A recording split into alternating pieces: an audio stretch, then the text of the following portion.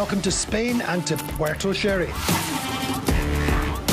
where 8 top international teams will race 10 full-on races on fast, very fast TP52 monohulls. It's the second event on the 5 Regatta 2019 52 Super Series. We have an amazing different venue, the Bay of Cadiz, where race conditions will test teamwork to the limit, tactics, sailing skills and speed.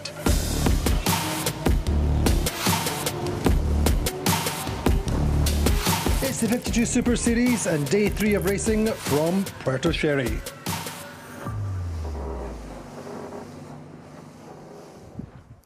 Well, it is indeed day 3, and welcome to day 3 of the Royal Cup. We're racing for the Royal Cup this week. I'm joined in the studio by Guy Barron from the Prevezza, and we've had a couple of days racing, good racing in sea breeze conditions. Let's have a look back.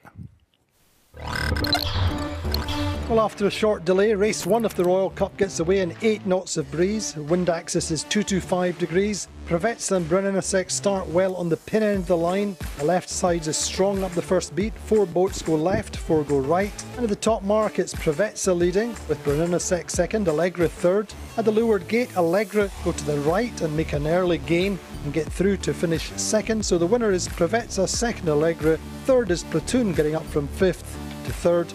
And 4th is Brunello. So race 2, slightly more breeze in the start line, about 9 to 10 knots. Breeze has moved slightly to the left. Azura get a good start off the line, leading from the left and get round to the top mark first. Sled also good off the line, get round second. Allegra are over the start line, have to recross, and that really pretty much is the end of their hopes in that race. So Azura extend through the lead. Sled are second through the finish line, Brunello second, third. So the leaders after day 1 are Prevezza with Azura in second. A little bit more breeze for race 3, 12 to 14 knots through the race. This time the right side pays upwind. At the top mark it's Sled and Quantum Racing with Azura. Then at the gate the boats split. Quantum Racing go to the left hand mark, Sled the right hand mark looking upwind. And at the top mark Quantum Racing are leading. Azura get up to second and Sled third. So Azura take the overall lead in the regatta. Second race of the day, well, there's actually more breeze than we've seen so far at the regatta, up to 15 knots. Nice start from Platoon. Fairly conservative out in the right.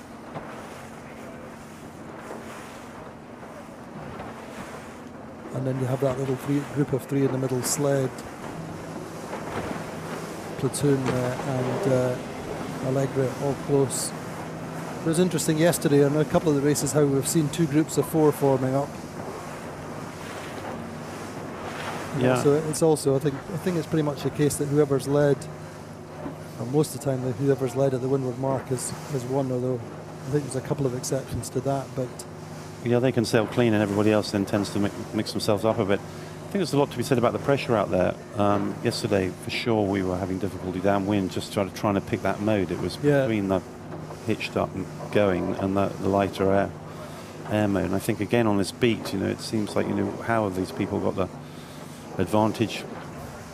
It's been right pressure, isn't it? It's pressure, isn't it? Finding that bit of pressure and going, making the best of it, and then being able to attack when you want. I mean, it's flipping between the left and the right all the time. We're now seeing Brunello at the top of the table by about 50 metres, and over on that right side, Prevezza, and by the looks of things, Quantum and Phoenix just having a little tussle.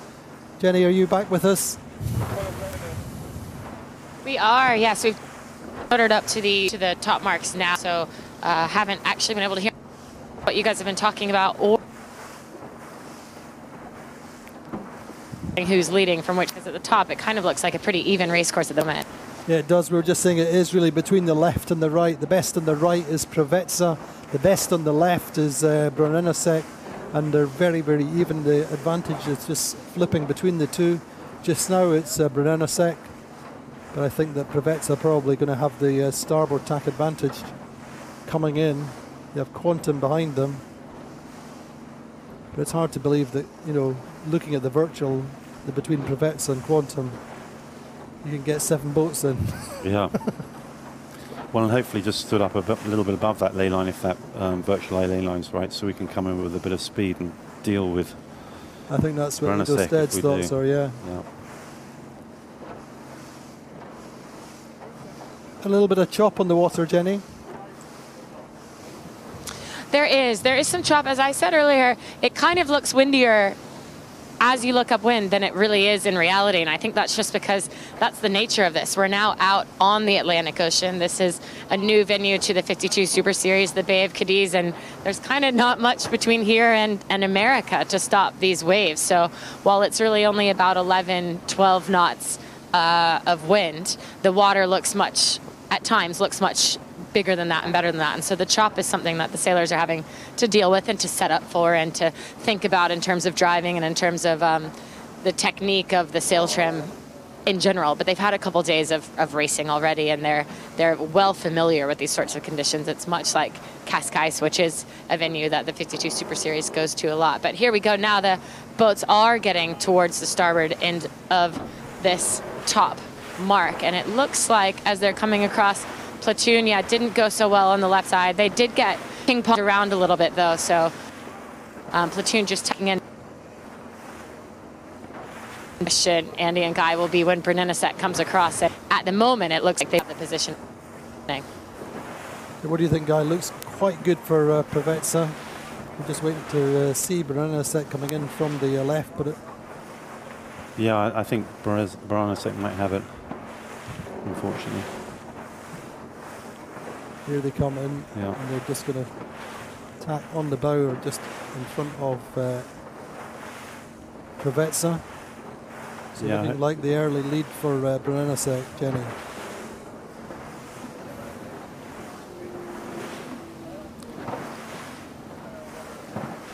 Yeah, they're quite well clear. The great images then, nice tack from Brunello just under the bow of Provezza. Chimi Fontella, the 470 world champion, 470 Olympic medalist and 49er world champion, is on the helm most of the time, we believe, on the Brunello. And doing a pretty good job by the looks of things.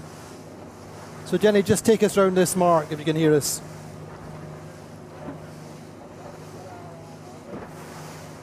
In front, as you guys were saying, Fontella, such a talent. I mean, him last year at the ISAF Worlds, step into niner for the first time championships of a 49er for the first time ring with his brother. They won the Worlds, as you just 470 world champion. To see him step into a fleet like this, his first time to the TP52s, first one, to see Sekvi second board overall with the 3-4-3, and then to be coming around the top mark with here. I mean, I think this is good.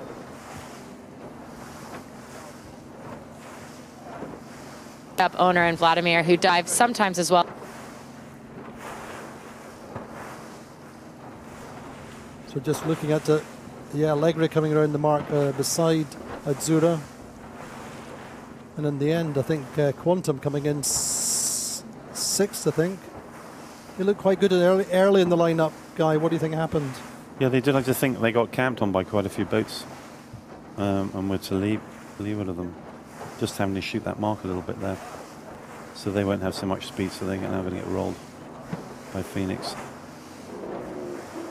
And Allegri had a good start. Yeah, had a great coming start. around eighth. Yeah. You know, there's so little in it. But Brunello get the early jump. Yeah, I'm not sure that's Provezza. There we go. It's just supposed to be a heart-stopping moment. Exactly, yeah. I was going to say that's just attached to your heart monitor. Well, it would normally mean there's the gear breakdown when that sort of thing would happen. Yeah. Expect my phone to stop buzzing in my pocket. Anyway, so Brunello then leading the newest boat in the fleet, launched just in March or April, I think.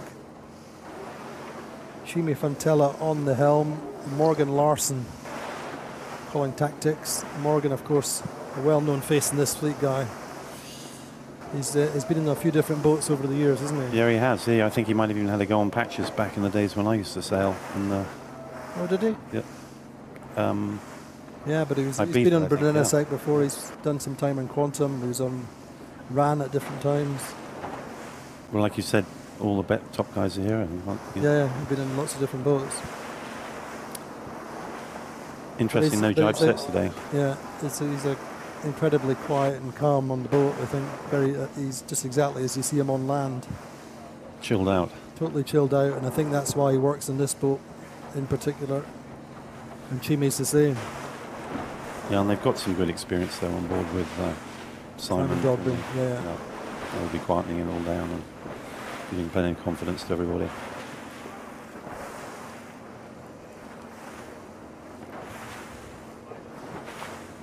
So the two Vrolic boats, second and third guy. Just soaking down a little bit as well, isn't it? It was a great result at the last regatta to have a Vrolics 1 and 2.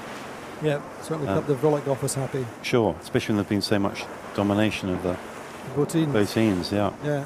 So what did you put that? Was there anything that they had in terms of performance, or was it circumstantial, or was it largely down to your hard work? Yeah, definitely my hard work. I think both of us moded our boats slightly differently. Yeah. And I think everybody changed the fin or bulb. Most of the boatings changed the bulb. You changed your fin? Yeah, we changed our fin and we sloped it back a bit, moving the weight a little bit further off, bow out a little bit. Both of us have shifted the rudder back 150, 250 mil. And it's helped. I have to laugh because I was talking to the Vrolic office the other day and they wouldn't tell me how far. Sorry. Sorry, Tobias. Exactly. Sorry, Tobias, if you're listening. I knew you'd tell me that anyway. Should have just phoned you. Well, that's interesting stuff, isn't it? What's interesting to see, what differences we all have made. But you changed both the Vrolic boats changed the fins, didn't you? Is there any change in the actual plan form or the? Yeah, the fins. Yeah. Well, I better keep my mouth shut now, I think. No. Is it the little bit smaller? Yeah. A little bit less wetted surface.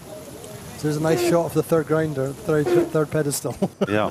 If you want a close up. They didn't think about that one. Great advert for Harkin. Yeah, and quite light. I guess everybody's forward here, aren't they? And showing that the pedestal's not that much good. Everybody, Provetza and Brunasek having a jibe.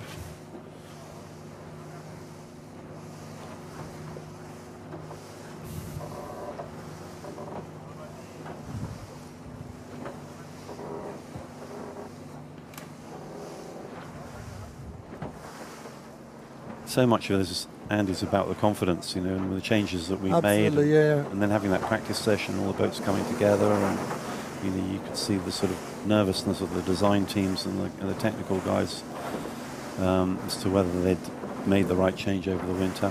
And I'm sure a few people went away and made a few changes that they haven't said. It was a nice atmosphere in Valencia, wasn't there? It was. Oh, it was great. Yeah. Going back to school early. Yeah. And the teams really need it to get out there and get the confidence and get your head back in the boat. It's all so tight. Just to make sure you didn't get any holidays as well. Yeah. Keep me out of England. Keep me away from my house. Exactly. Your tax resident status. Maybe. Exactly. Anyway, Brunasek going very nicely there. Just talking about the confidence there, you can see Chimi Fontella on the helm. I mean, interesting that Vladimir's given up the helm, if you like, in order to learn from one of the top guys. Yeah, I guess it's a tough fleet to just jump on board and learn, see how it goes, see how the boat's going, get the confidence in the boat. Maybe he'll take the helm back again. I think I'm pretty sure he will. That's definitely making it look easy at the moment.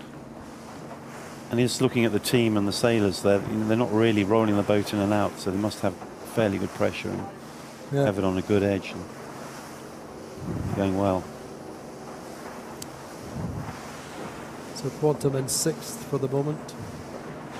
I thought Phoenix was going to catch up a little bit, but they're still down in 7th.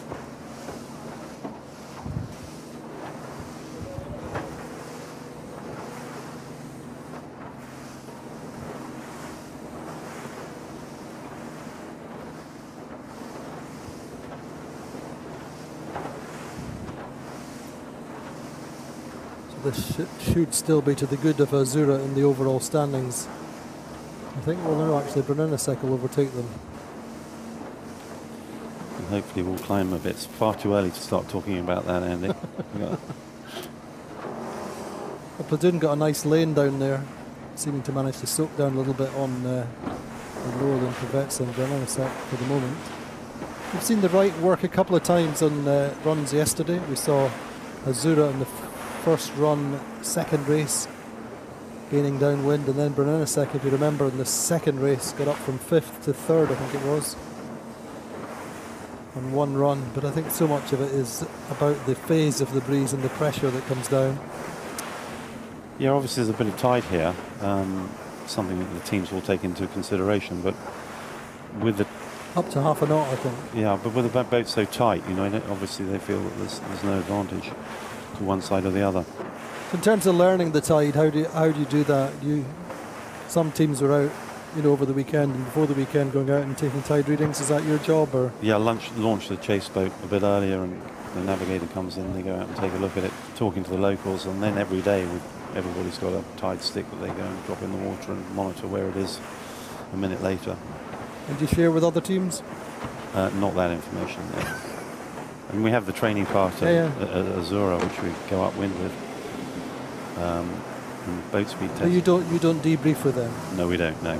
Yeah, the quantum teams do. They get all together and share the information. Amongst the teams.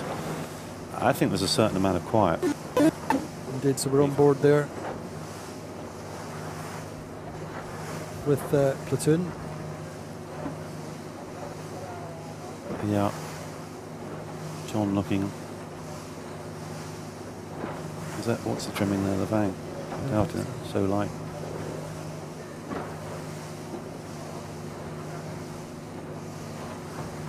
See him working there with Jordi Calafat on his left. Jordi doing the big picture stuff.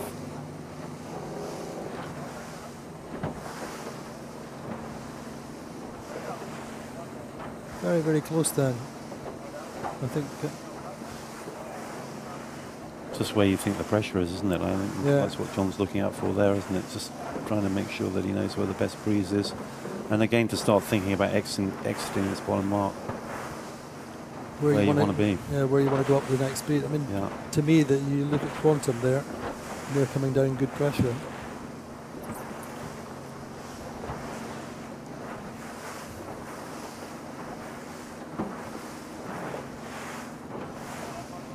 Yeah, it'd be nice in a way if we could see everybody's boat speed on virtual, actually what's ticking away on the yachts, because we do have that ability from our chase boats to be able to see all that. Wouldn't that be fun? We can see that, I'm quite sure.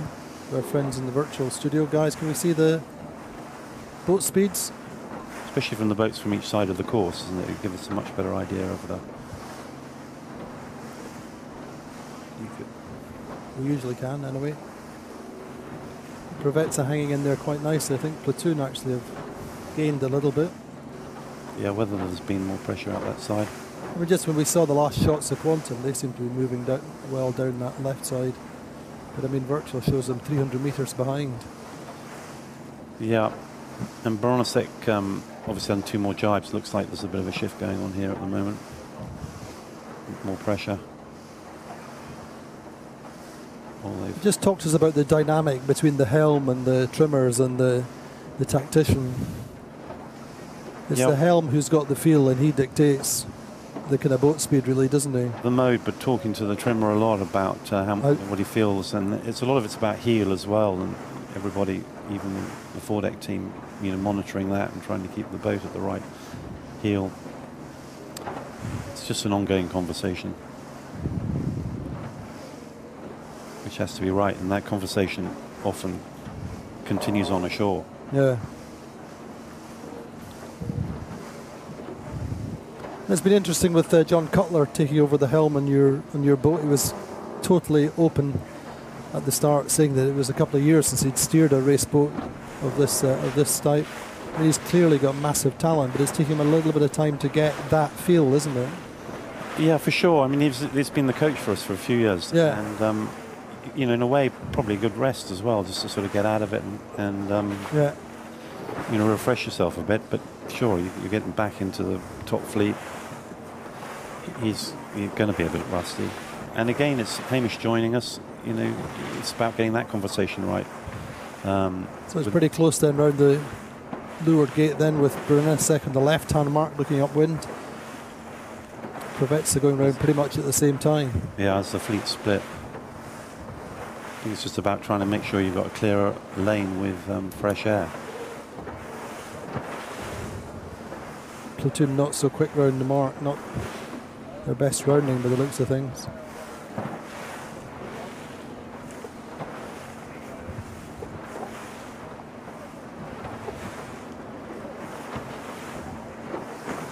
Phoenix coming in next, and then a leg rib behind. Quantum going to the right hand mark.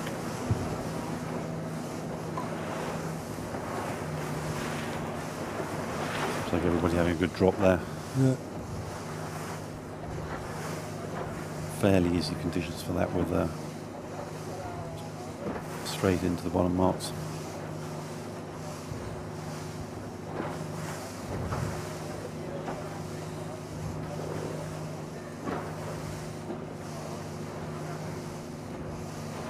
So Phoenix and Quantum Racing swapping places down that run.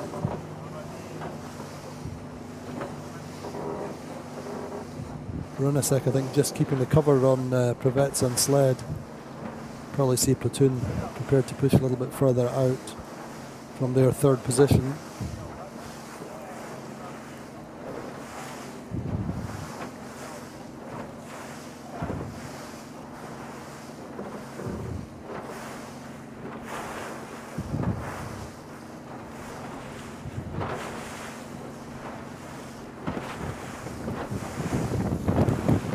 With Platoon. A little bit more pressure, I think, now this second upwind. A bit more heel, a bit more chop, a bit more spray.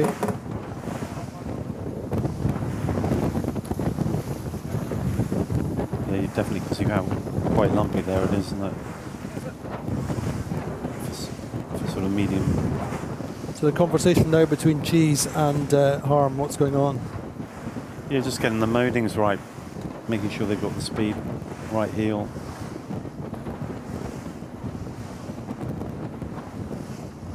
They've been sailing a bit together now. They have. I mean, I think the team have been together for 5 years pretty much.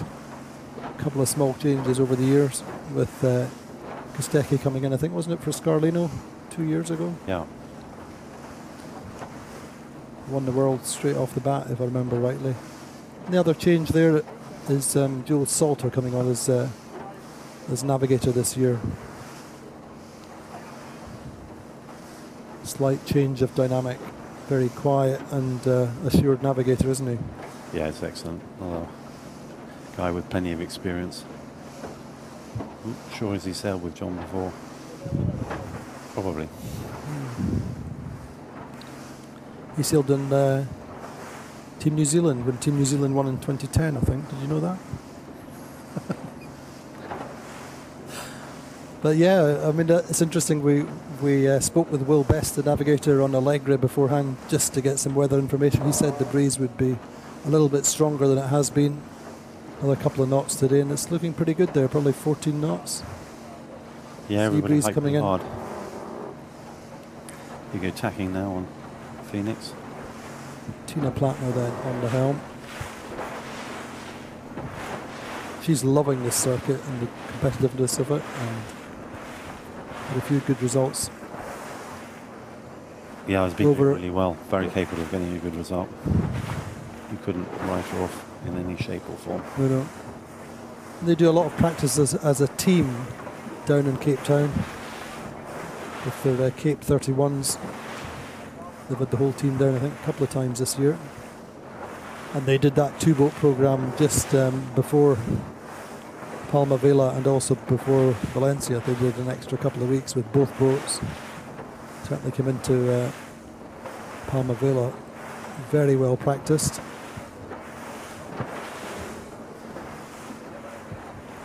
So Azura looking like they've caught up a little bit on Platoon there. Yeah. Alternatively, perhaps Platoon have dropped back, yeah. From pushing out to the left. Which hopefully means that Privetz has been okay.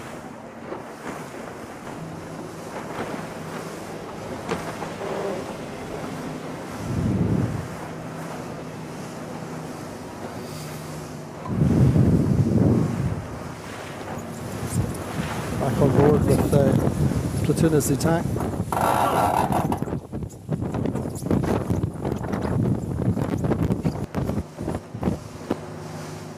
Victor Marinho there on the pumps for a second. Yeah, Nicky Muller settling down there with the... They're winding their runners up. A few boats decided to put that on board. So, well, it's tricky conditions for the runner guides in that sort of 10 to 14 knot breeze. It's max runner load. It's a lot of work to get them up.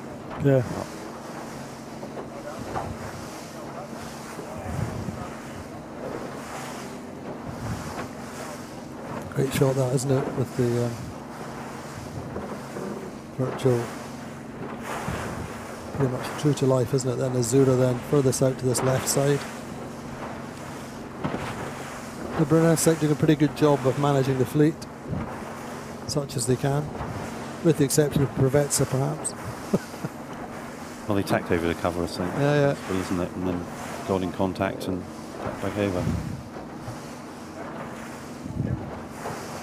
You would, I think, wouldn't make us just go.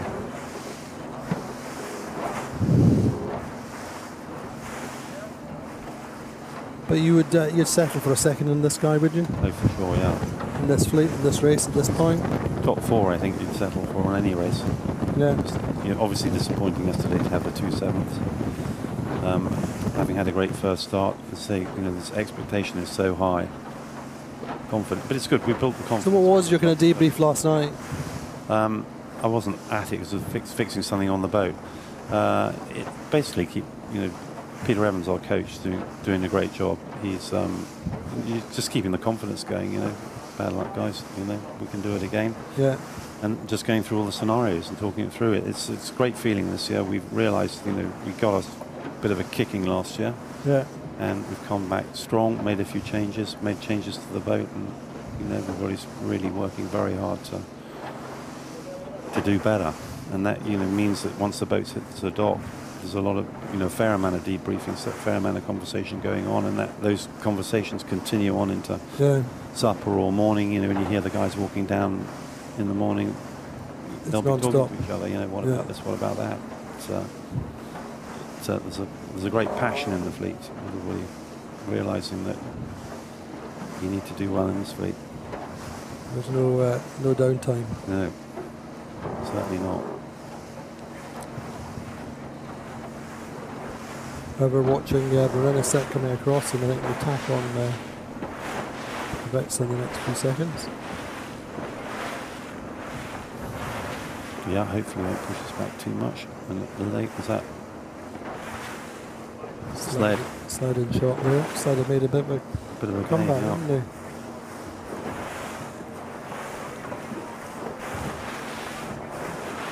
Slide through Azura by the looks of things. Yeah, it doesn't look like choosing to slap one on us, so that's good news. Sled have a Ray Davis back on board for this one regatta only, I think. Did not have a good regatta in Mahon. I believe it's as much about Ray's availability at the moment and what's going on at Team New Zealand. A few refinements in terms of the structure, I believe, and we'll find out. But Diego would let me have a get on board. It's the third boat as well out of that mould, and so we're just getting better and better at the refinements, finishing them off, so that when you hit the water, there's less issues. It's Quantum Allegra, isn't it? Yeah. From Longitude Cero. Yeah, they definitely seem to have done a really nice job. There hasn't been too many or any late night grindings, broken breakages. So we shall see in Cascais. So that's always the telling regatta. The thing about Cascais is we haven't sailed there in June or July for quite a long time, and you can get anything.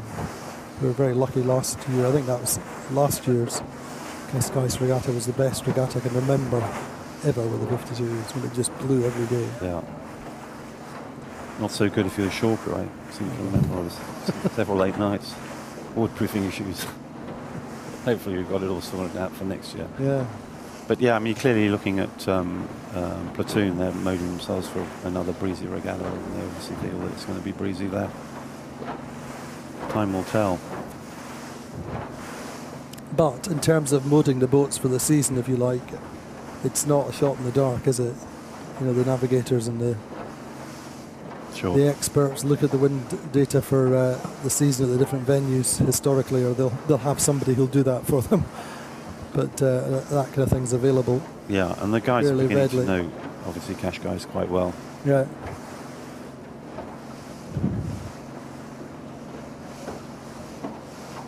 Looks like they might be doing a little bit better out there on the right.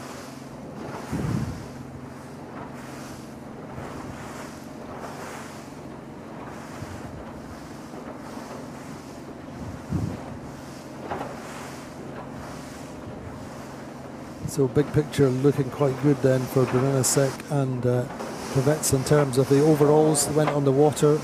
Azura leading on 13 points. Brunellesec 14, Platoon 15. And Sled actually up to 4th after that 3rd and 4th yesterday.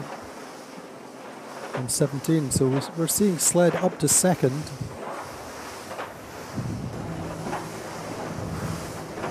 Ray Davis may be working a little bit of magic after all. But he is sailing a strategist, of course, Adam Bichel, as a tactician, so Ray's there as an extra pair of eyes. Yeah, great to have that level of skill, looking out, Yeah. basically watching your back, feeding you with accurate information. So important, and then it frees you up to be able to think more of the bigger picture. Yeah.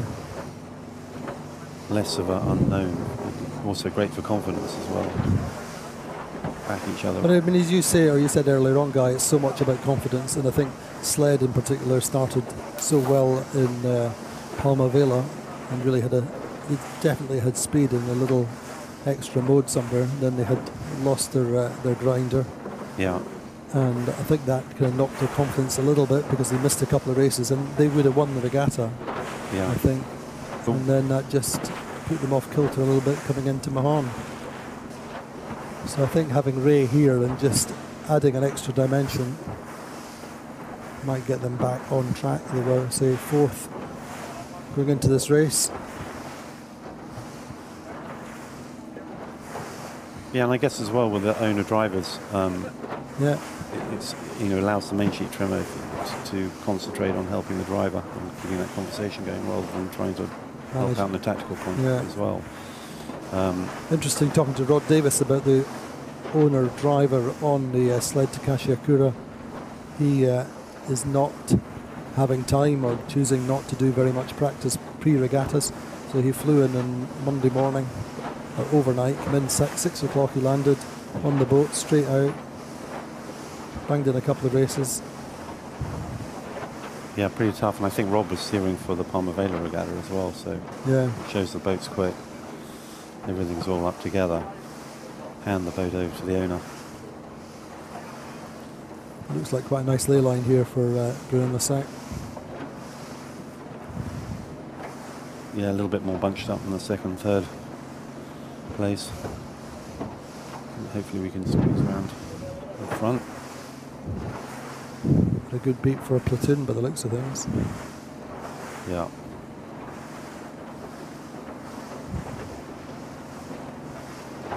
Hopefully Brevets are not too skinny on the ley line and having to squeeze up. Looks like she's holding a position. I'm allowed to You're allowed to be as cheer biased as you Brevets, like, of aren't course I? you are, yeah.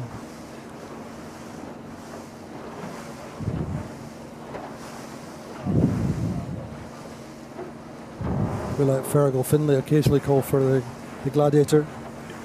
Yeah, well, I was going to say Fergal normally does such a great job in this position. Whenever I listen, he's excellent at it. and if he's listening now, Fergal, I have got the 2 blocks I owe you for the last regatta, and I will send them to you. Yeah. Indeed, then Brunellesec going round the top mark with the lead, second time up. Lead of about 60 metres, and as you say, that skinny ley line just working for Prevets. A great call from the Wizard of Palma Bay, Nacho Postigo.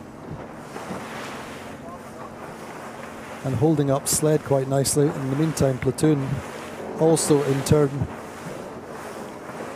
So Prevets are coming around in second, Guy. Then Sled, good recovery from them. They were, I think, 5th at the bottom mark at the leeward gate. Sled coming through next.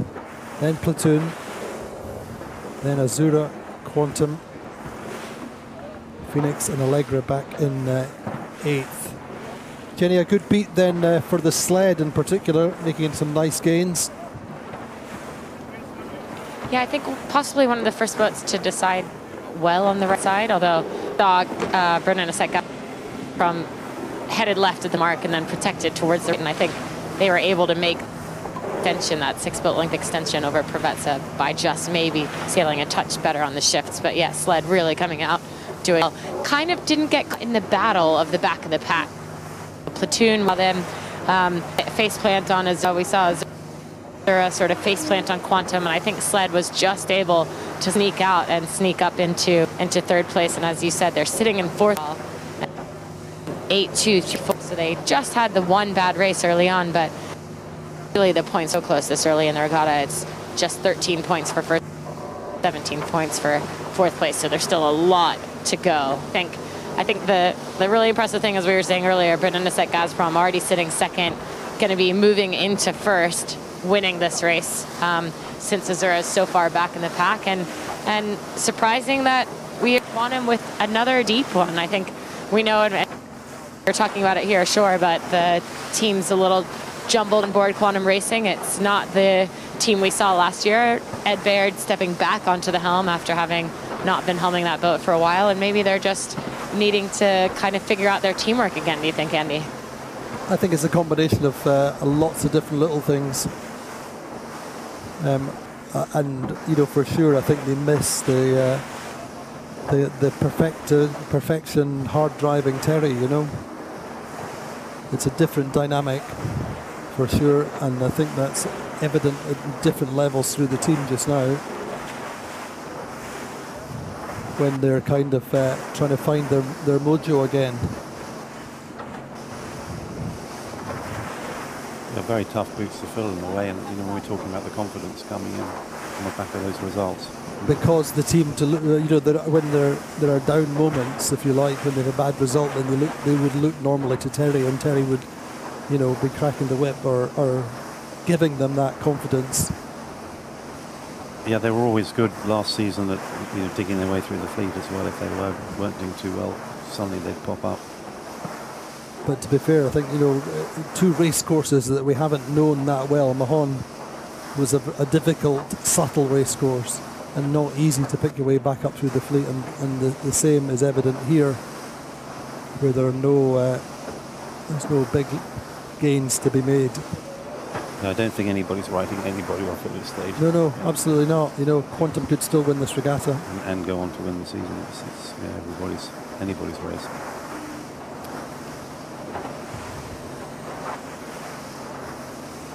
Which makes it a great class to be involved in. Absolutely. I never like to see that. One of the key, or the history notes on the webpage is always Azura and Quantum winning. Yeah.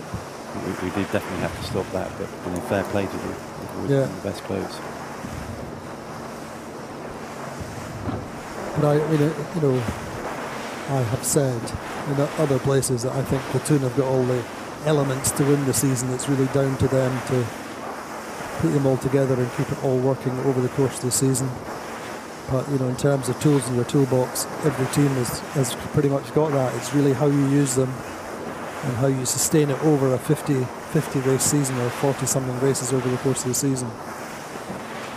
Yeah, for sure, to keep it going, it's going to be really hard. For us, having had a great regatta, in the last regatta, and then coming here, you know, as you say, the expectations are very high. If you do get a bad day like yesterday, it's so easy to move yourselves back. Yeah. It is so tricky. And then to keep that up for the 5 regattas. Any luck will be in Sardinia with 5 or 6 boats. In the hunt. Yeah. One of them being Preveza, I hope. Of course. You've had your moments in Sardinia, haven't you? Yeah, we have. Yeah, we nearly won. I remember that 2 years ago. But then, to be fair, Quantum had broken it. Yeah. The Iran one, that was a hell of a day, wasn't it? Yeah, massive. We were cheering in the container, and then the clip came. And I think virtual eye broke down at that point as well. It's probably why I have a heart attack when virtual eye stops.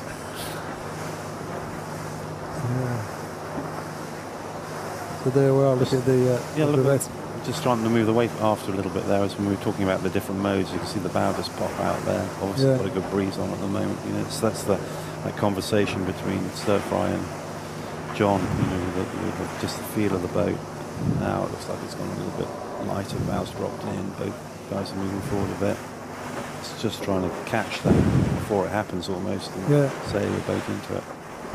Minimise the movements in the helm until you really need to. Yeah, really tricky.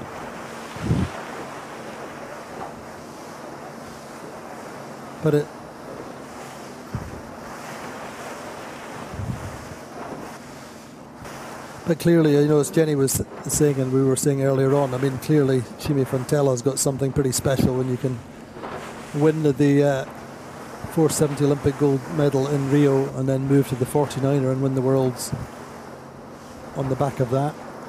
Granted, you know, cards on the table, it's not the strongest period immediately post-Olympics, but still a pretty strong fleet in the 49er then, and he's done well since.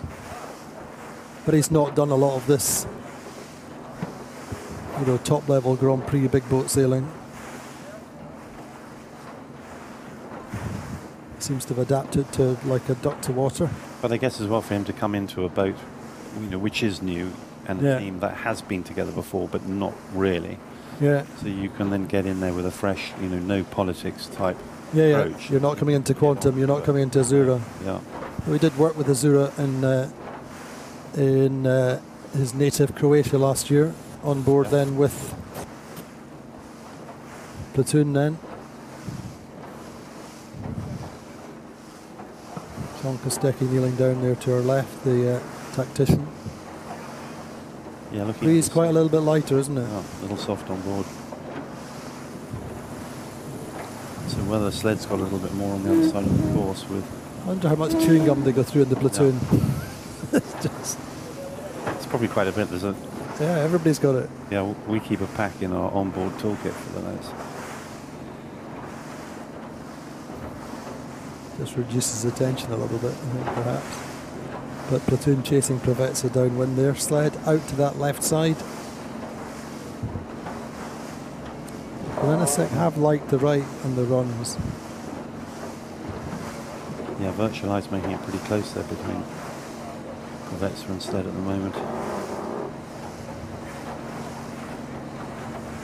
Looks like good pressure. You would instinctively expect the pressure to come down from the high right looking up the course.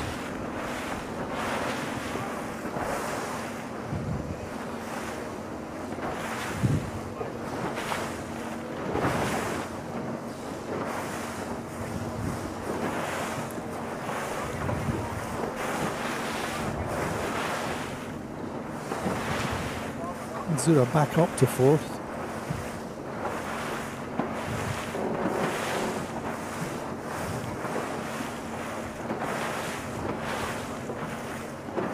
Our forecast with it be increasing a little bit more this afternoon now, 3 o'clock, 3 to 4. Not looking so flash. No. The 2 weeks prior to the start of this regatta, it's been absolutely honking. Yeah. But that's pretty much a pattern here, isn't it? You get this Levante blows for several days. And then you go back to sea breeze.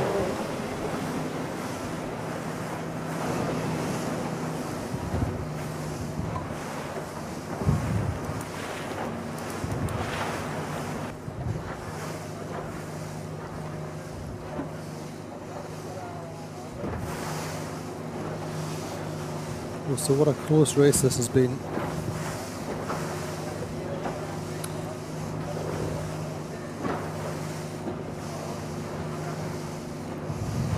But Belenasek have led since the top mark. Yeah, they've done well and played all sides of the field as well. It's not been a one-way course at all. So they've obviously sailed the boat consistently.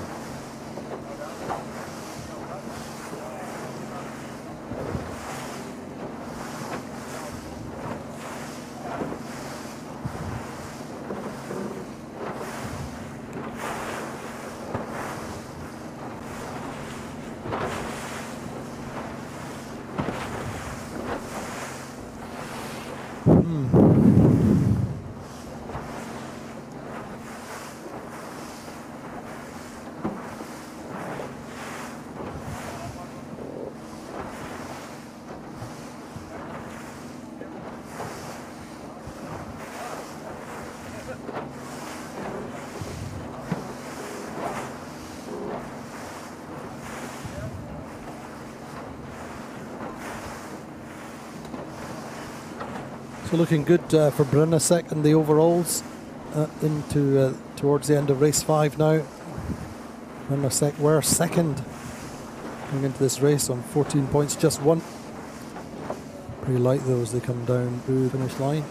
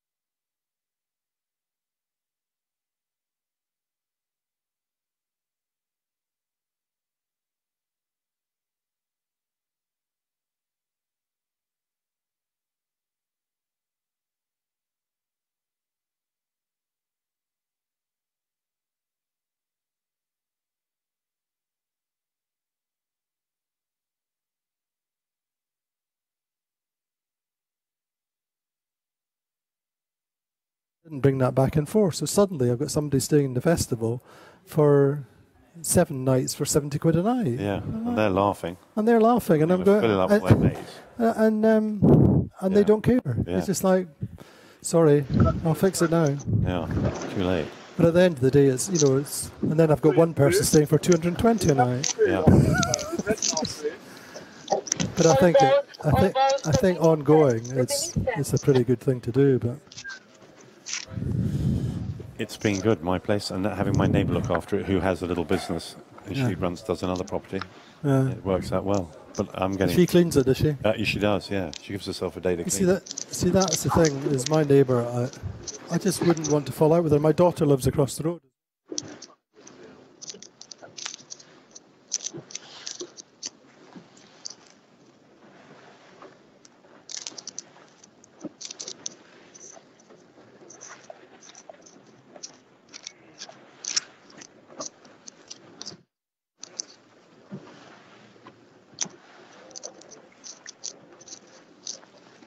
Oui, oui.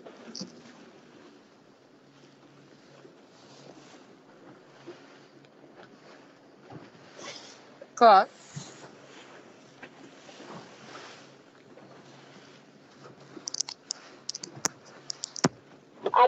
Copy.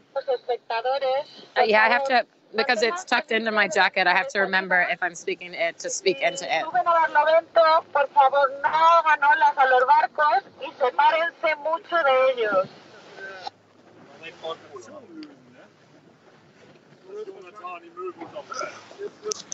It's 69, yeah.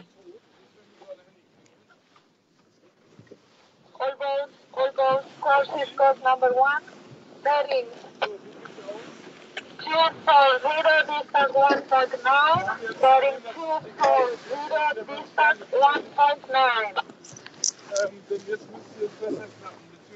We have like 5 minutes to have inside 5.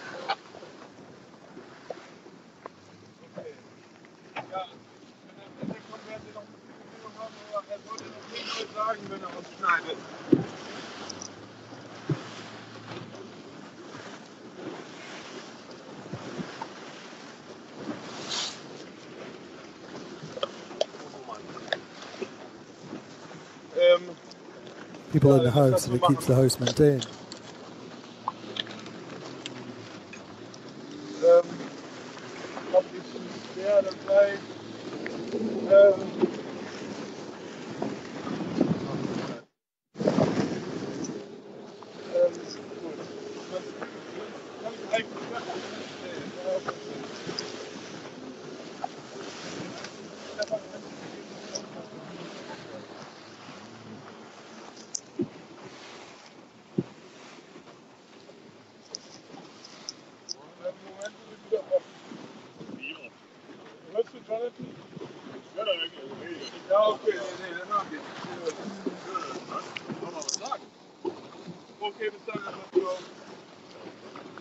Also, wir sind jetzt Fußpicture, aber mit dem Effekt kommt nicht so liegen noch.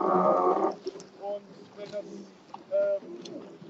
nicht funktioniert, ruft uns die an und sagt uns.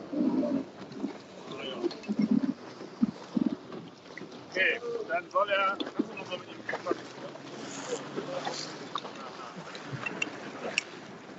Ja, also. Okay. Ja, wir müssen kurz mal mit der Cineflex reden. Ne? Ja, können wir. Nee. Wenn ich jetzt.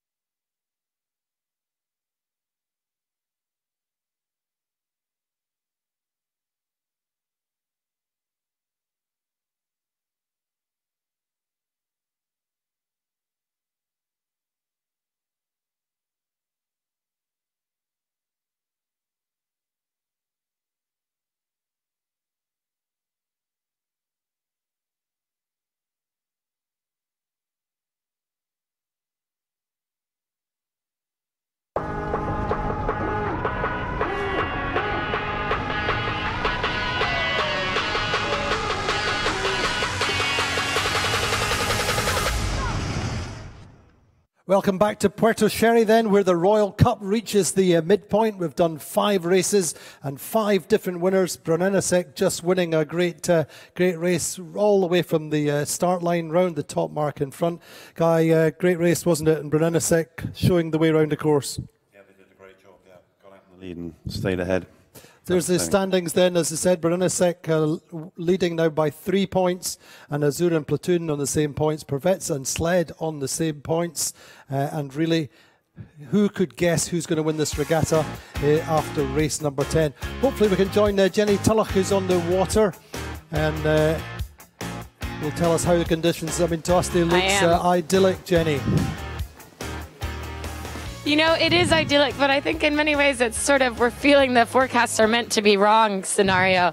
You guys saw throughout that last race, a sea breeze typically builds throughout the afternoon, but last race we had it kind of dying just barely, ever so slightly on that second downwind. And I was expecting we'd heard maybe up to 17 knots, and I think realistically it's still sitting around 12, 11, 13 at the moment. So some of these guys who were chomping to get some breezier conditions might be just the tiniest bit so disappointed. However, it is a stunning day on the water, like you said. It is glorious waves out here in the Atlantic Ocean, the Bay of Cadiz, and I think it's probably much, much colder out here for us than those of you guys ashore. I mean, we're still feeling the cold water that is the Atlantic Ocean, and that's what makes this sea breeze. That's why we have such good breeze right now, because the land of Spain is so hot. I was in shorts and a tank top on shore with flip-flops, and now I'm in offshore boots and full weather kit. And I think probably the guys on the race boats working a little bit too hard to be that dressed up, but it is a very different feeling. So we have 2 minutes to go now to the start. You can see the teams just kind of battling for their final positions on the line at the moment, Andy, and I think we're seeing actually just there, Brunello, the winners of the last race, just possibly in an awkward scenario there with Platoon, but probably wasn't actually a foul, just not an easy place to be. And yet realistically, Quantum Racing switching sides from where they'd been at the boat end last time to coming down to fight over for the pin end against Platoon. How does the beat look, Jenny, and what was your analysis after that first race?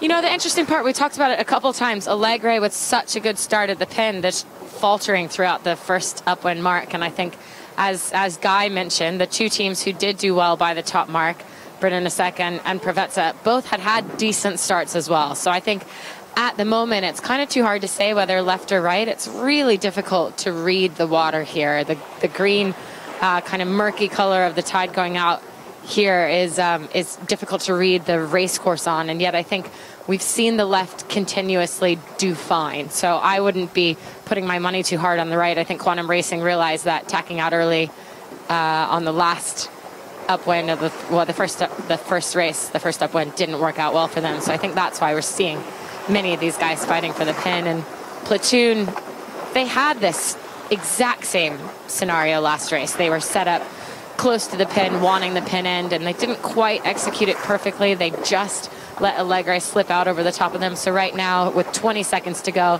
Platoon probably looking a little bit happier, with a little bit closer gauge to Quantum Racing.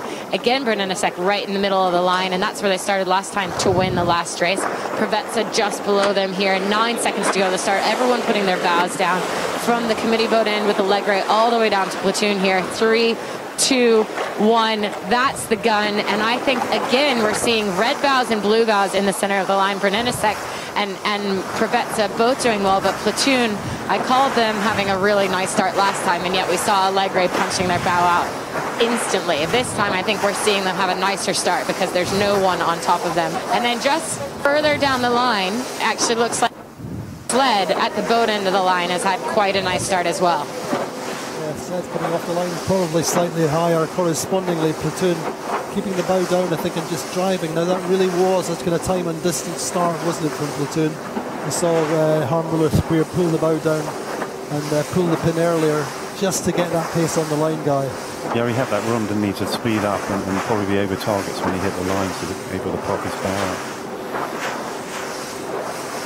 But very, very even there with the boats, just the weather off them. You know, classic, very even stop, beautifully timed. No sort of middle of the line sag. We're seeing a little bit of that now, but they're a bit tighter, the boats, so they're affecting each other a little bit more in the centre of the line. Certainly the Brunelesek appear to be being affected very slightly by the Provetsa just now, Jenny. Yeah, and I was just thinking the same. You're losing the blue valve altogether in our line of sight, which means soon they're going to have to be tacking. But above them is Phoenix. So Phoenix kind of giving Brunelesek that really hard piggy in the middle spot, but Phoenix holding on quite nicely to what is a really difficult line. And we're seeing the very first boat to have tacked out. That's Azura, the orange stripes on the blue hull, having been forced out to the right-hand side. And they hadn't had such a great race last race either. They had moments up there, but I think finished about 4th or 5th. And realistically, we're going to see Brunelesek having to tack out soon, getting squeezed out the back. We haven't quite seen it yet, but you can see the blue and the blue hull on the, just squeezing out the back end of that pig in the middle. But everyone's hung a lot longer than they hung in the first race. The first race, within the first 10 seconds of the gun going, 3 or 4 teams had tacked out to the right-hand side. So I think, as Guy said, it was horses for courses for a little while there with a really nice even start. And we're just now getting to see who's really taken advantage. And I still think Platoon's done really nicely. You definitely seem to be going well in their clear air. As Provetsa tacking out now, it's going to take a few turns.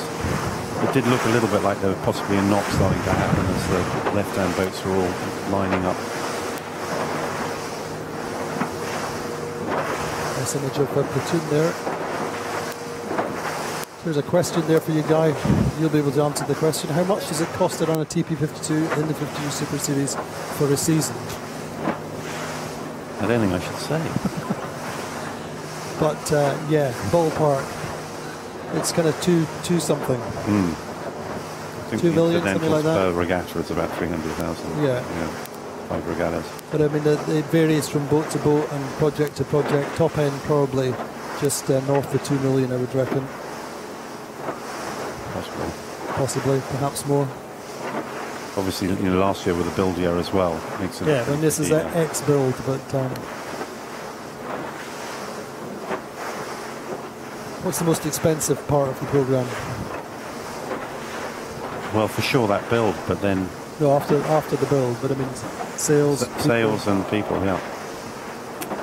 Shipping can be quite expensive depending on where we go. We're going to South Africa next season. Yeah, indeed, we're going to South Africa next season. We're looking forward to that. But meantime, in the here and now, Quantum Racing and Sled and Allegra, I think they're in the middle of the course, just keeping the bows in front. I think sailing a little bit higher. We're on board then with the third pedestal. Our favourite view of the Platoon. Once again, Harm Miller Spear, the helmsman. Now, Harm just loves the challenge of racing against the pro drivers. And at this point, head-to-head with America's Cup-winning Helm, Ed Baird. And I think probably very, very even between the two.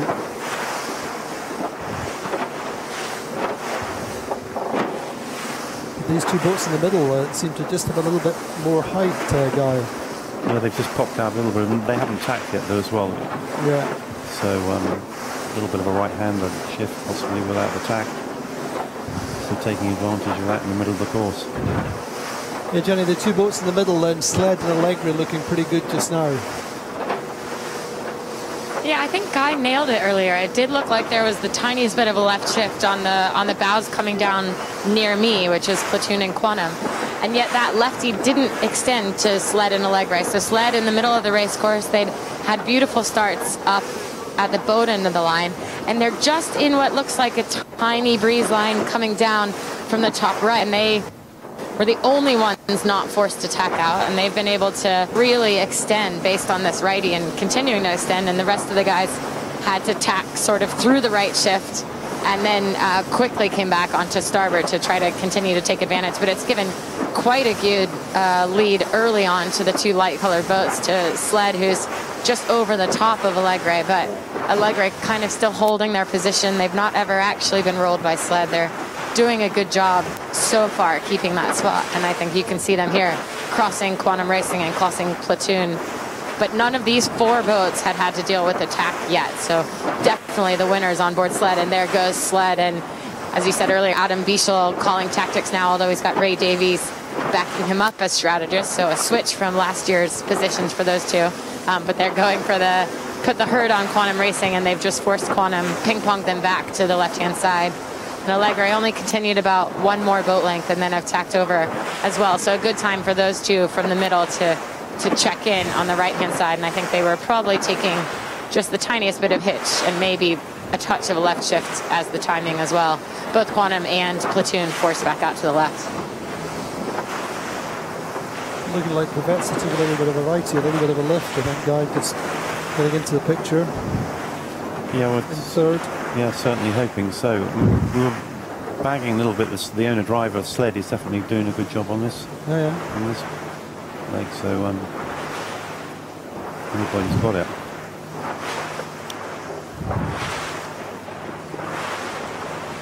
Yeah, we're 2 tacks in now, aren't we? So then taking the transom of that Allegre. So not too bad, and Allegre only attacking once. A little bit more wind pressure, Jenny, by the looks of things.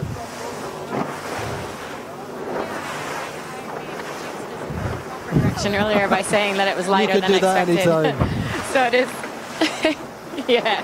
Well, it's early days yet. It's still only 3:30 in the afternoon. So I think to give us the hope that it could still continue to build, it definitely could continue to build to 5, and it feels pretty fresh right now. So it's nice for the guys out there, and it allows them to stretch their legs. But Quantum tacking back again. Platoon setting up to tack back as well. Platoon not really giving them any option for a double tack later on when they get to the starboard ley line. Platoon wants to be right in there and forcing Quantum, but we are getting close to what might be port ley line now, so it is the right times to be making those decisions about when to go back. And agreed, you guys. Pavetta looking good from the right for having done 2 tacks already to be that close to the 2 leaders. And I think Brunenasek maybe has come back from that horrible start to not be so deep either. It's just the advantage just swings and roundabouts. Really in it. I mean, a minute ago Platoon were good. Now Virtual's got them 8th by 110 metres on the Allegre. Yeah, you wouldn't want to be a tactician out there this afternoon. Well, I think we're quite good in the studio, thanks, Guy. Armchair tacticians all. But I mean, equally, you know, you would not have really bet on the Allegre and sled from the middle of the line, though they did have good starts. But you know, it is. You said before, Guy, that Brunenasek really sailed the kind of middle right in the previous race, in the early part of the beat, and it just was pressure, a lane of pressure that they worked. And I think that's the case just now for sled and Allegre. Zura coming good. Just keeping out on the ride. Keeping everything clear, now everybody's tapping like there's no tomorrow. It'll be interesting to see how well they've done up the rock now, isn't it? Well, it's looking quite good for Azura then, isn't it? Just darker.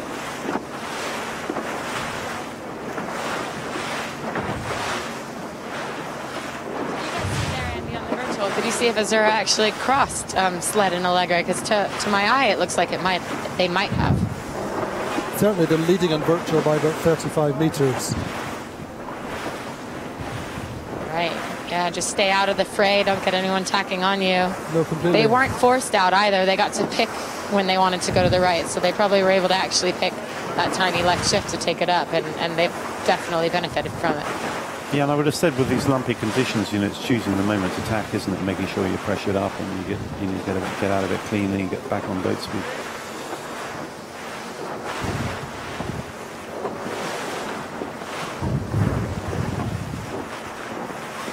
Yeah, we spoke earlier about how there's not much land between here and America, but it's also outgoing tide, so you can see how light colored the water is. But I'm not sure if you can see in camera, it must be hard, but just along the shoreline, the water is getting dark. So it means the tide has switched along the shore. And whether that actually continues out here in the next hour or the next 2 hours. Against tide as well, which makes the chop that we have from the Atlantic Ocean even choppier and even harder to sail through. And yeah, as Guy said, even more important to time your maneuvers for the right times and hopefully the flattest times as possible.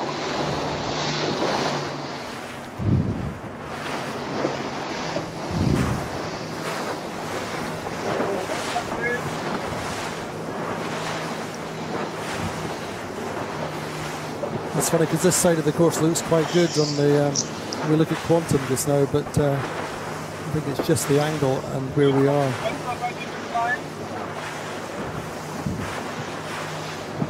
Closing on Provetza.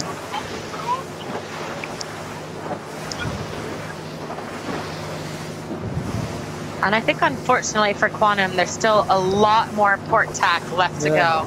A lot less starboard, and so if they have anything like Provenza just face planting them, that's maybe why they haven't even tacked up here. There's just not a lot of runway out, so they're left to take advantage of. So they're gonna have to sit in bad air if they get stuck. And I think right now they might live okay, but they might not on Provenza's hip.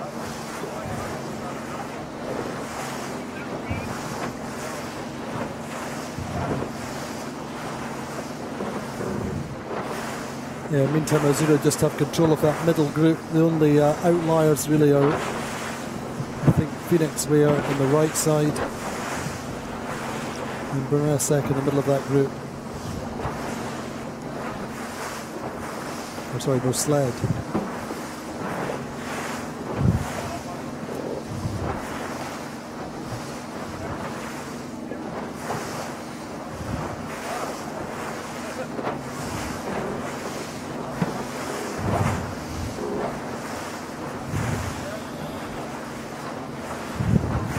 You look at platoon now, sort of,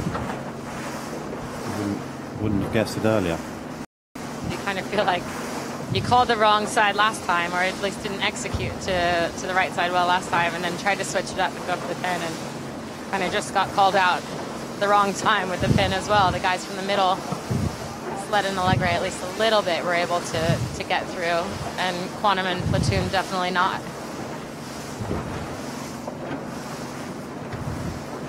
But, you know, overall, this is turning out to be a fascinating regatta. It's so hard to predict who's going to win the next race. There's no form from one race to the next.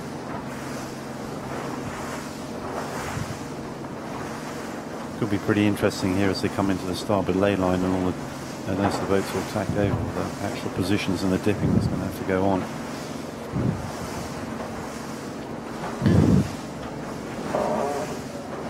So when you really don't want to misjudge a wave, right? No. Phoenix 11 and Tina Plattner doing quite well out on that right side. They've done well just to stay out of it and themselves and go on with their own race. A lot to be said for that.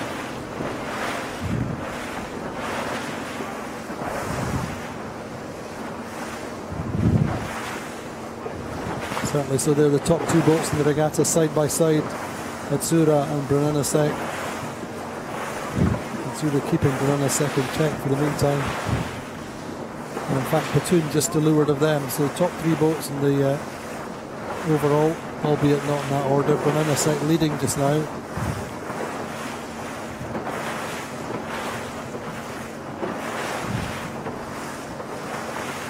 Azura, they're having a good second race like they did yesterday. Yeah, exactly. A bit of a pattern they've got. Maybe we can have the second race first. Too bad.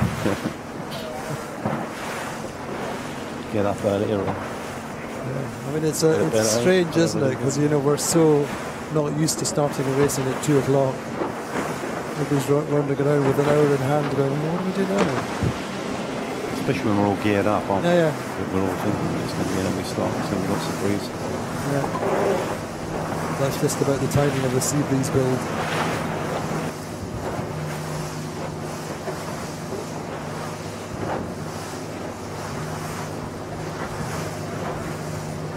So Jenny, Azura just crossing in front of Sled out to command the starboard ley line, I think, just in the next few seconds. Yeah, I was just looking at when are they going to attack. They seem like they've actually extended past Sled's line. Sled might have might have made that their final. They might be a bit understood and have to go again, but Azura extending into the lead here, and I think we said that they did it just by executing early to get into clear lanes and not get tacked on by anyone.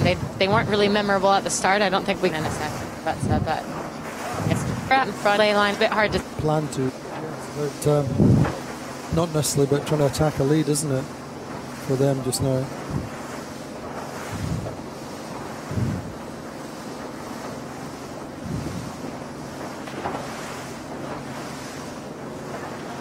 I guess we must have had a pretty good run there. Some nice pressure with that jibe off onto port. Maybe a little bit more pressure out on that right-hand side. So.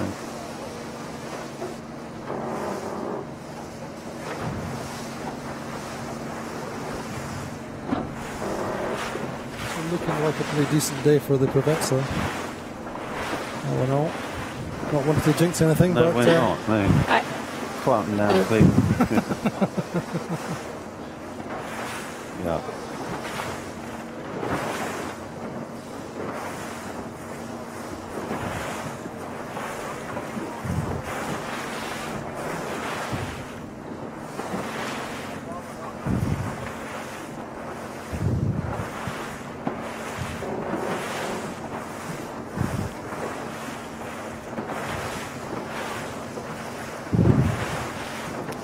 Be a bold move to tack away now, wouldn't it? I mean, absolutely. Unfortunately for Quantum and Platoon, he's got to follow everybody a little bit there.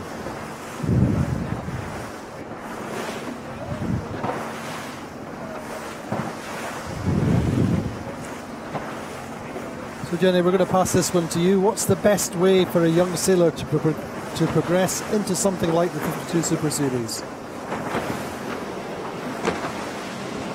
Oh goodness, there are such a varied number of ways of getting into racing. I think I personally grew up as a dinghy sailor, and I think it's the best way to learn everything about sailing, understanding a race course, understanding how to trim a sail, understanding driving, the mechanics of that. But there's a number of people who grew up sailing on bigger boats who go down to the dock at the local club or the local sailing arena and sort of say, does anyone need crew for this weekend or this Wednesday night or this Thursday night? And there's always going to be a boat that needs a body at kind of the beer can racing, as we call it. And if you can get on a team like that, that then lets you keep coming back and back, and you can just soak up the knowledge of the people around you, it's equally as good. And I think that's the thing, is just to be in the learning mindset forever and always, because this sport is one that nobody can ever say they're perfect at. You know, no race is ever the same as the race before. No boat and no team is ever exactly the same as the day before or the hour before. And I think that's the kind of mentality that guys like the 52 Super Series have and have always had. And that's the sort of thing that once you figure out how to get into sailing, then just have that eager learning mentality that, I don't know, Guy, I'm sure your team has it, that makes everyone else want to sail with you and want to teach you and want to learn from you, and gets you on boats like this and into kind of the pro world of it. Yeah, I mean, clearly the best way, it depends what you want to do on the boat. If you really want to be that helmsman tactician, then you need to go and win yourself an Olympic medal.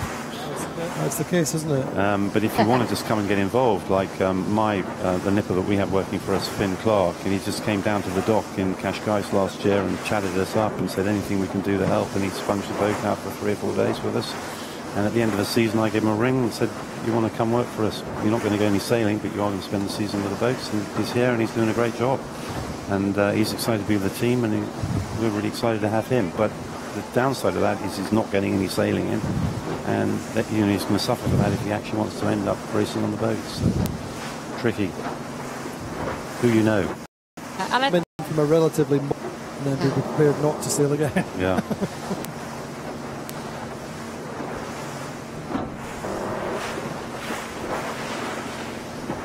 And there's the element of fitness as well. I mean, there's the knowing the skills and the being on board and the being able to deal with the team. And there's the, you know, these bowmen and mastmen and mid-bows and grinders and trimmers. They are all as strong as they can be. And that's the talent that you need, but also the personality drive that you need to succeed as well, is to just know that you're going to spend hours on end on the water, no matter what boat you're sailing on. But you also need to make sure that you're top of your game and in your body physicality as well. Yeah, I guess it's so specialist these days as well. You want to identify which position you want to take on the boat and aim for it. And if that's a grinder, then you've got to go start pumping the iron. Or if it's a bowman, you need to get yourself out sailing in small boats and understand how it all works and throw yourself around.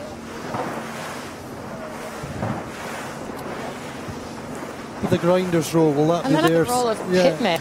Yeah. The pitman, well, you got to do the The bowman. role of pitman is such a unique one as well.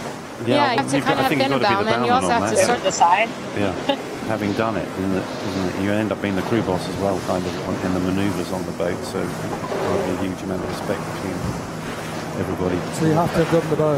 Yeah, I think so. You've got to know what it's like to be that poor bloke at the front.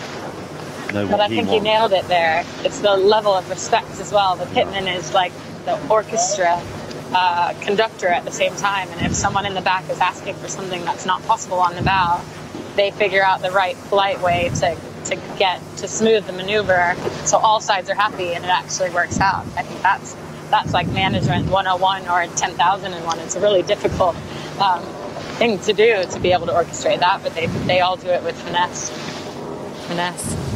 So what defines a very good pitman from a good pitman?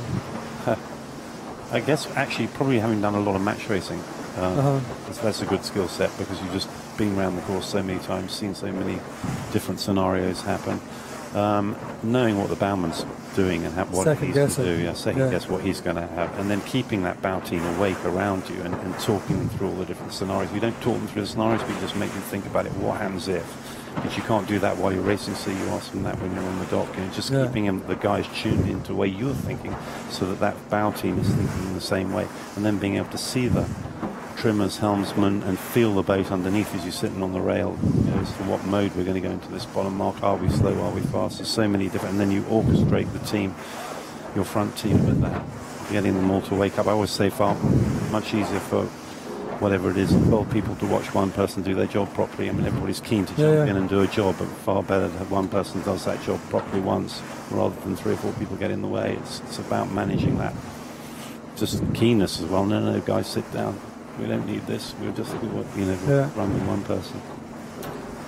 So I love it. It's the part of yacht racing to me which is the most fun. I'm not that interested in the tactical side of it, and I don't know that much about it because I haven't really ever concentrated that much. It's the And do you have an input into the performance on that side?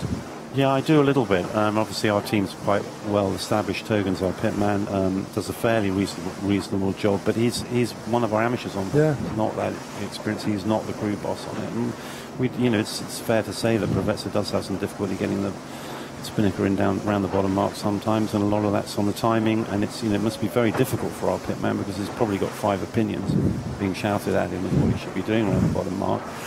Whereas if it was someone like myself or Alan Smith, maybe nobody's going to question it. It's going to let you get on and do your job, and subsequently it's much easier. And I'm interested in that, whether you end up being the buffer, if you like, where you're the diplomat. It can be very tough, difficult, as Jenny's saying, to turn around the back of the boat and say, no, we can't do that, or we need a bit more time. If nobody has confidence in you, which is a little bit what we're experiencing on Tibet, so it's tough. But we're doing really well. We've got the momentum at the moment. Hopefully we're going to see some more good crew work here. You have three amateurs on board.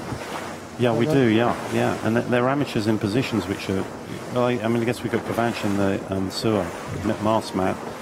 Possibly that's a position that you would have your amateur in, but we've also got Armit on the runners. And again, that's all of these other boats. We were talking about Ray Davis earlier. I think he's doing the runner, or at least a tactical slot there. Or is it Tony Ray? You've got really good sailors here. There's a main sheet trimmer. Victor Mourinho on the platoon. That you tend to overlook the runner as just keeping the mast up, when really that's your accelerator, isn't it? Exactly. It makes a huge difference to the main sheet trimmer, and he's another one of the people steering the boat in a way, and have that as an amateur slot. It's tough, and especially on today's conditions where the runner's at full load. Easing it is not an easy job. It doesn't just slide out. If you're a little bit slow or you're a little bit soft on it, it'll go bang. and it'll hurt your hands, and everybody in the boat will turn and look at you like you're an absolute buffoon. It's a really hard job. But actually made it a little bit easier if the ropes are wet. When it's a dry day, it's even harder. Yeah. But yeah, that whole sort of... I mean, you know, it's something we overlook. It's good to remind us that with the Preveza that, you know, it's been a case with Gladiator with, you know, Tony's enjoyed sailing with some of his friends who have been with him for years. But Ergen wants that core on his boat, and that's the way it is. Yeah, 88. Some of them have been with him for, and it's, you know, it's not going to change. And as professionals, we do get frustrated with it at times, you know. But they've tried their hardest, and you've got to just keep them tuned in. Yeah. And it's really interesting, the dynamics of the race team on board. Everybody's just not just sitting there. Everybody's got an amazing role to play, and it all looks so easy as we watch them go around, because they are some of the best guys in the world here. But it isn't that. Everything's got to be in the right place at the right time. Anyway, Azura have a nice ley line up to the top mark, and a very nice lead, Jenny. So you're happy to be driving the boat, looking back and going, okay, I'm not that worried about the fleet behind me, whereas the four guys behind, Sled was in second at the last time at the top mark. I think at the bottom we sort of saw Sled and Brunello tied, but it now looks like Preveza from the left might be into the second position. So the rest of them all fighting with each other has just given Azura the ability to really run away with it. And I think we can't forget, we talked about him a lot last season, but we can't forget that Santiago Longue filled in the tactician role on Azura last season for Vasco Viscoto, who'd been with the team forever, but had left to go to Luna Rossa and the Prada team in the America's Cup and in the 52s last year. And I think it took them a little while to find their feet last year. They're the only other team aside from Quantum who's won the season 3 times. Quantum's won it 4 now after last year. But that dynamic is probably a very different dynamic on board, to have Santi, who's so reserved, so polite, so probably quiet in some ways, replacing someone who's known for sort of being Italian, emotional, and sometimes perhaps you could say hot-headed. And I think the reality of that, never. I could hear him sometimes from the commentary, but I think that's something that had to work through, and I think it's good to see them sitting well here this year and sitting clearly such good position in this race. This has probably turned from what was a 2-boat length lead at the first top mark to 6, 7, 10-boat length lead now. So yeah, the Italians will be happy. Let's go with the third. Okay. Maybe the third boat this time. Maybe without Vasco even behind them here, Preveza. Talking about him twice today. Give you thinks about that. They'll be back. Who wants to do their It's hard with the personality ones. We've spoken about Terry as well, haven't we? And he's not here either. Speak about them the guys with the loud personalities. You can talk about Terry. Yeah. Well, all right, so Preveza did manage to claw their way up into second, so Guy, you should be happy with that. That'll be 2 seconds for the day, I think, if they hold this off to the finish. A great day. And we don't have behind them, Phoenix into third. But all credit to Phoenix then, coming round in third, their best race of the regatta so far. Tina Plattner holding her own there very nicely. And ahead of Brunello and Sled, and that will all be to Azura's good in the overall. I think that might have just been that we were talking about that bottom left corner on that downwind. We saw Sled get light when they came a little too close to us in that bottom left corner, and I think everyone else, Preveza included, had jibed off sooner on the downwind, and that had paid off. We talked about it as they were going back upwind. I asked why no one had jibed off earlier, but I think that was big gains to be made for some of these guys, for Preveza and Phoenix, and big losses for Nenasek and Sled, and perhaps that's as well why Platoon was able to make it through back from their dead last to at least be ahead of Quantum. I can't see them now in the back of the pack as we've started to motor forward with the second and third place, but still quite a tussle between 6th to 9th place to not be last for this race. But Preveza going downwind again. The breeze has just been very up and down this afternoon, so up at points on the middle of that race. I think probably back down again as they were rounding the top mark, not quite as windy, but still a little bit windier than what we saw in the middle of the last downwind. Do you know what's ironic, I think, is that this is the kind of venue that both Vasco and Terry would love. So difficult, so challenging. A real heads out of the boat place. However, all credit to the Azura team with that lead, 165 metres. The spread at the front of the fleet, a little bit more this time. And the top two teams last year, first and second at the championship, lying 7th and 8th in this race. As you said, Jenny, Platoon doing a penalty on the approach to the windward mark, first time up.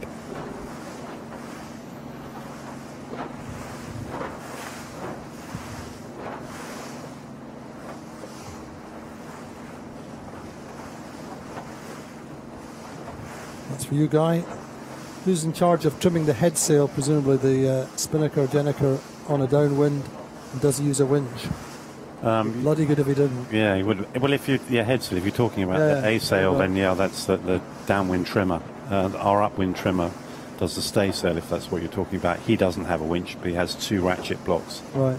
One-way ratchet blocks, so he can hold it on that. But interesting enough, this season or on these boats, that most of the stay sails are actually fully adjustable in that we can up, down, in, out the stay sail car, which in the past hasn't really been done before. So the advantage of that is, well, just to make sure it's in the slot and the sail's perfectly set. We're looking for every little detail of trim that we can possibly get. And what's the range for the stay sail? I think it's about 8.5 knots through to about 16, 17 when they'll leave the jib up. And then obviously if they leave the jib up, that's a whole other set of rules. And there's a downwind jib sheet run to the back of the boat. And all kinds of other mechanics have to go on with trimming that, because obviously the forward 2 primary winches are used for grinding the A sail, the Jenica. And so you don't have a sheet winch for the jib export. It's a good question in the end. Keep them coming for us. Plenty of experts around here. A few has-beens. Present company myself, included. Not at all. But some great images today, just reminds you why this class is in such rude health. Still the class of preference for the top pros, isn't it? For sure. Everybody wants to be here. I think, also that's a little bit of a, we were talking about the confidence, the whole thing. You don't want to walk away from this regatta with a bad result if you're one of the top line pros either. This is a class that you can seriously brag about. But this one in your CV. Pretty brave of Provezza, I think, to go, initiate the drive so early that. Hopefully they're in a good band of pressure and feel strong about it.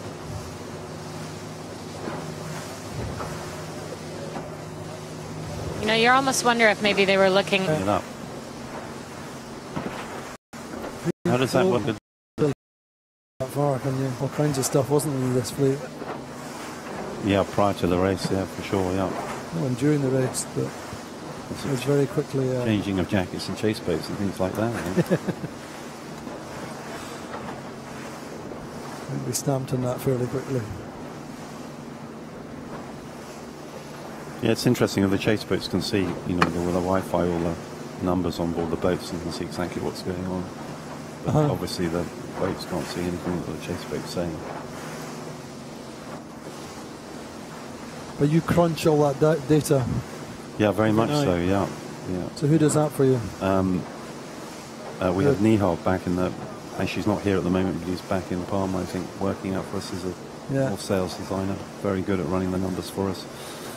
And then it's obviously important for the tacticians to pick the numbers that they want to look at, or the incidents that they want to look at. You can have so much data that it's difficult to actually focus. I think that was right. James Lyne said they analysed over 1 million data points from the day. We've sat in, or I've sat in a couple of the quantum debriefs. It's just extraordinary. You know, there's no hiding place for the Helms and the speed teams, you know. And they say, well, we were quick then. James would be turning around and say, no, you weren't. Look at this. Da, da, da. And I think nowadays as well, we also onboard camera and onboard sound, which we keep for ourselves. Yeah. And that's used in the debrief. So there's, you know, you can't hide anymore. If from a trimming point of view, you know, you can listen to the conversation prior to the incident, and you know, you can work out what everybody's thinking. You can't hide behind anything. It's a great tool. It's, you know, honestly, you have to be honest. Yeah, it was interesting. I mean, that was, I was speaking to Jordi Calafat before this regatta for something else, and he was saying that is one of the things, or the two things that they primarily have as a team, is that they're very honest. They shoulder, accept blame, or, you know, if something goes wrong, then they accept it and move on from it very quickly. And they debrief quickly and simply. And the discussions don't go on long into the evening. They move on very quickly, and I think that's one of their strengths as a team. But then they have been together, as you say, for five years. Very small changes from time to time. Yeah, it's difficult, isn't it, to focus on everything, you know, from the crew work to the speed to the tactics. You know, you've got to pick the right subject to talk about. Pick your battles, pick your arguments. Yeah, so it's good where the coach boat can see all the information coming off the boat the whole time, so he's got a fair idea about what they're going to want to know. Well, that's a pretty big lead, isn't it, Jenny? 325 metres. Too big to lose by the end of the finish line here. I mean, they're only 10 boat lengths away. It's probably been too big to lose since the second downwind, but they are closer to the finish than they are to the teams behind them, which is going to be making those guys excited. I don't actually know where that will put them overall on the leaderboard, Andy. I know that they were close to Brunello earlier, but with Brunello falling back, this might then put them back into first. I'll let you guys do the math. 3 points between them, but where would you have Brunello on the leaderboard now? Third. Oof, third. So. Third. Yeah, Preveza in between. Doesn't quite do it, I think. No, I think Azura would be leading.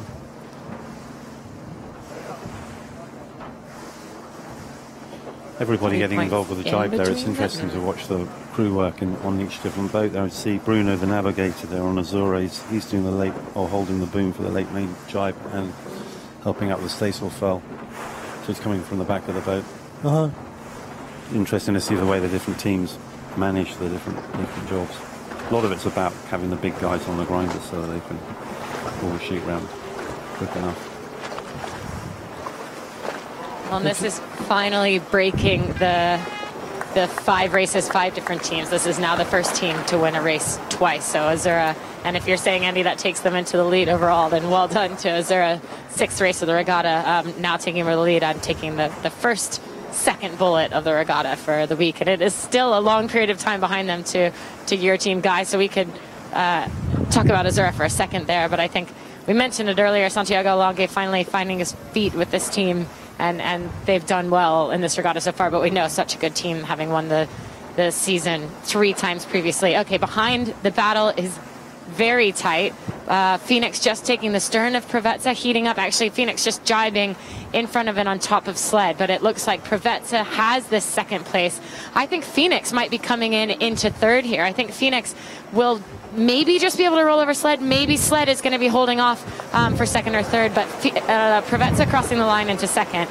The battle behind is between 3 boats. We had thought that Brunello was in third, but I think Brunello might be the odd man out here. It does look like Phoenix has just rolled over the top of Sled.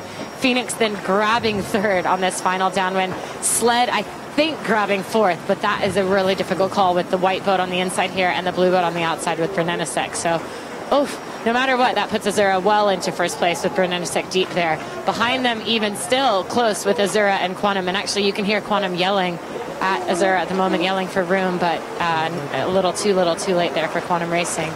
And then Platoon, while they had caught up at some point and gotten ahead of Quantum, they've dropped back to last place here. Ham Roller Spear not going to be happy with a final 8th place, but a really tight battle from 2nd to 8th, you guys. Indeed, but who'd have thought then the places changing down that final run. Brunelesek looking good at one point, but ending up, I think, with 5th. All to the good of Azura, I think, coming out with 16 points.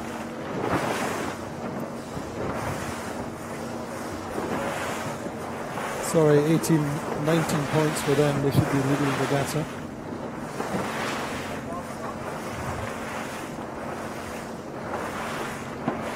Brunelesek 1 point behind on 20. So there's the finishing order. First Azura, Pravetsa, Phoenix 11, great result for them. Sled get 4th. Brunelesek, I think we're 3rd down the 4th down the final run. Got up to 3rd definitely in virtual, and then dropping to 5th. And so the regatta standings, as we said, Azura 19 points, Brunelesek 2nd on 20 points, Pravetsa up to 3rd on 23, Sled 4th on 25, 26 for Platoon, Allegra 32, Quantum Racing 34, and Phoenix 11 on 37. So 2 very good races today, great conditions, and as Jenny was saying, Guy, Azura the first team to win 2 races here. Yeah, very well done to them. What a great race. Rich get richer in that race, but they definitely looked like they were sailing a very clean race. And poor Platoon though. Yeah, I mean, what a change. Yeah, and they were not good anyway going up that beat. No, but they've got a fast boat. You know, they've got a fast boat, absolutely. I mean, they were going reasonably well up the beat, but then they had that penalty at the top mark, and it was one of the things that they have said repeatedly in the pre-season, and even after Mahon, they were saying avoid penalties. Penalties are what cost them so much. So that's it from Puerto Sherry for the day. 2 great races over the midway point. Azura leading. Join us again tomorrow live at the Royal Cup in Puerto Sherry.